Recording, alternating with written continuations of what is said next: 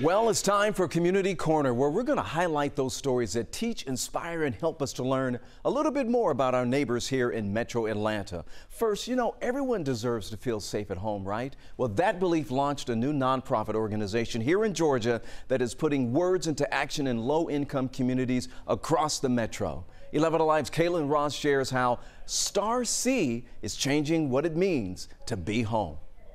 Now it's time to Audrey Reese says investing in children is always worth it. The apartment community is better. The school is better. There's less coming and going in the neighborhood. You can keep an eye on who's there. The executive director of Star C says the nonprofit started by offering free after-school care to kids at low-income apartment complexes in Atlanta. But now they're launching Star C Select to help the entire family. Make that community a better place to live. And when the community is a better place to live, obviously that's better for the landlord, so everybody wins in this situation. The new program is open to properties in Clayton, DeKalb, Cobb, and Fulton counties and will provide an on-site job training, health screenings, and parenting classes. The nonprofit is launching with the help of a $1 million grant from United Healthcare. The research shows that, about 80% of what impacts a person's overall health, it happens outside of the doctor's office.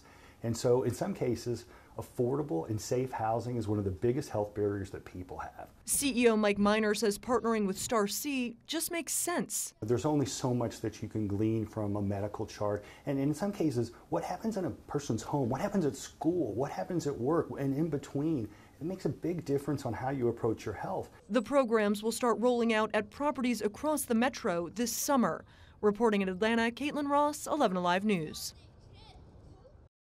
Next, we're going to share a story about a Georgia man with cerebral palsy who says that he grew up being bullied, but now he's getting the last word and a lot of last words to help a lot of people out there. Jonathan Patterson says in elementary and middle school, the kids used to tease him for being in a wheelchair and for the way that he talks. He says it gave him low self-esteem. So whenever he felt depressed or angry, he wrote those feelings down on paper, and luckily he just kept on writing. Now he has a children's book called I Was Made Special, which addresses mental health and low self-esteem. He says the writing process helped him to start to feel more comfortable in his own skin. I don't like it, the word disability, cause when you use this, that previous, anything come after it bad, like disadvantage and all that.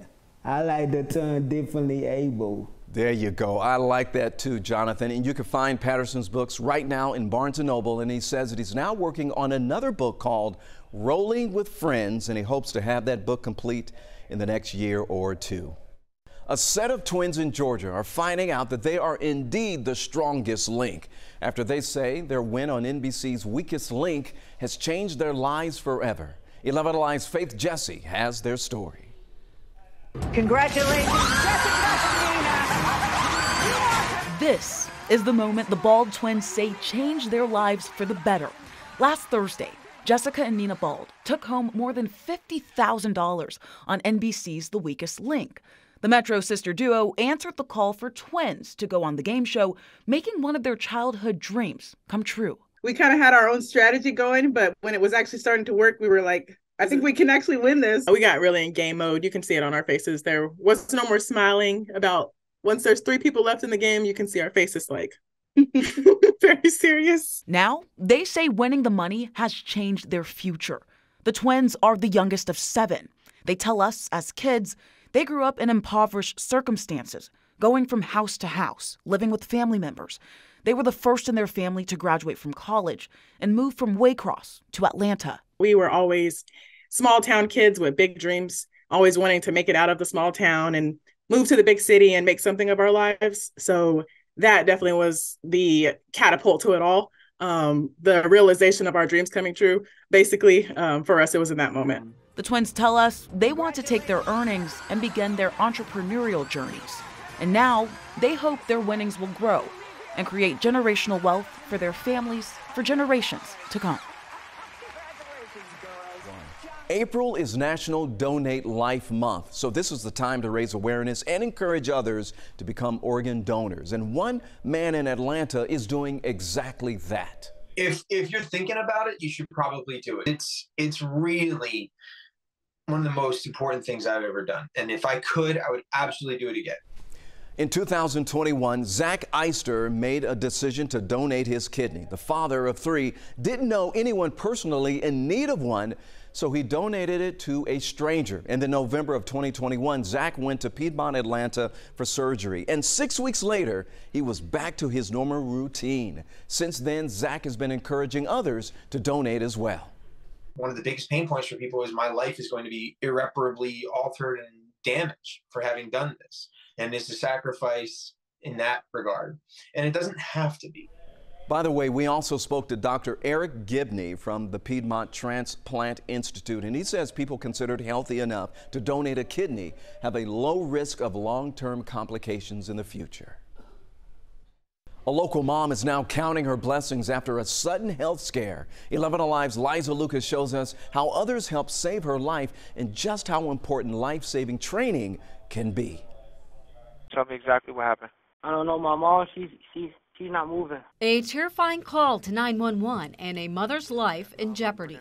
Is a defibrillator available? Send someone to get it now and tell me when they have it. The only thing I remember is just waking up in the hospital. Chanel Wood remembers little about her sudden heart attack, but the moment is carved in her son's memory. The boys called 911, checked for a pulse, and listened as a Grady EMS dispatcher told Chanel's husband how to perform CPR and save his wife's life. So you have to count out loud with me, sir, okay? 1, 2, 3, 4. He don't like doing CPR on her. The CPR buying time until help arrived. That's what we're trained for. We're trained to walk them through it on the phone. It's definitely a moment, and it becomes very intense. And it's a rare moment when the two worlds meet. Chanel getting the chance to say thank you to the first responders and the voice on the other end of the line. We get, I want to say, thousands of calls, and we never get a chance or opportunity to actually have conversations with anyone on the other side of the phone. It's a conversation Chanel doesn't take for granted. I don't know where my family would be right now without them. There are just so many heroes in that story, right? So like the oldest son called 911 after the younger boys saw their mom not responding at all. Chanel's husband performed the CPR. That had to be heart-wrenching. And the first responders and the dispatchers are all part of that chain of survival. And the boys also just wanted to say thank you to everyone telling us their mom is incredibly special.